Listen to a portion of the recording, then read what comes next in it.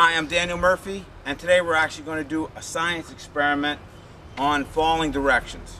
Now, the question we're going to answer today is, can a tree be steered away from the falling direction as determined by the notch, strictly by using the back cut? Can the tree be steered with the back cut?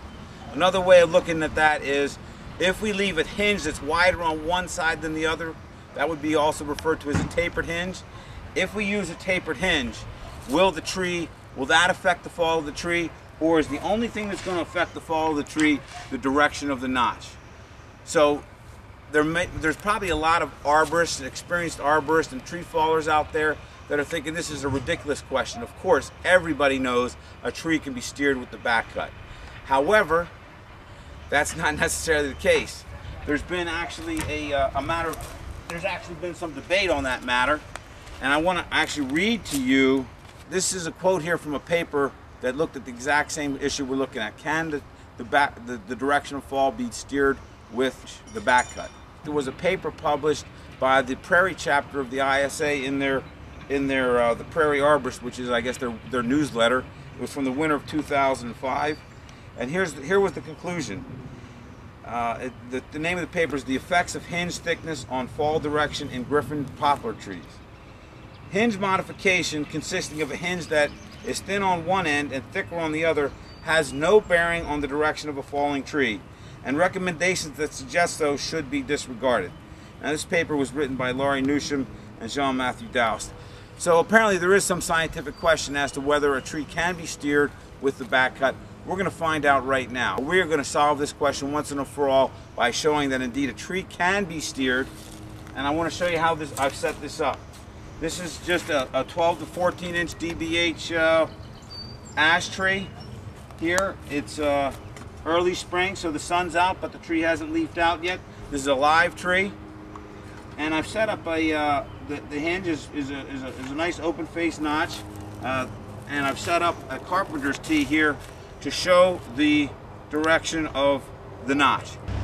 You can see this cone here is directly in line with that T-square, which is set up on the notch there. So this is the direction the notch is pointing. We're going to see if we can turn it a little bit, see if we get it go this way with the back cut.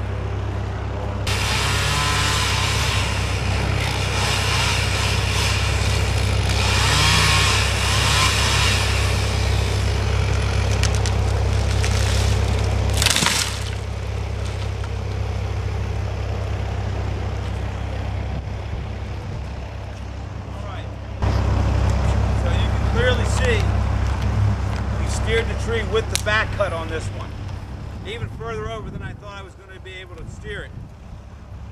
The notch was pointed right here, but this tree fell in line with the back cut, and we're going to show you that right now. You can see this is the front of the notch here. I cut this one about a ½ inch high, so it definitely had a different look, maybe to even an inch high. This was where the back cut was pointing, and you can see, Carl, turn around and get over here. You can see that this one fell almost perfectly in line with the back cut. So there's the back cut, there's the tree. Here's the notch, and let's see if we can get a T-square in there or not. The T-square on the notch says that's where the notch is pointing, and we're clearly able to turn this tree with the back cut. Now, that's not your standard tapered hinge, but it definitely worked.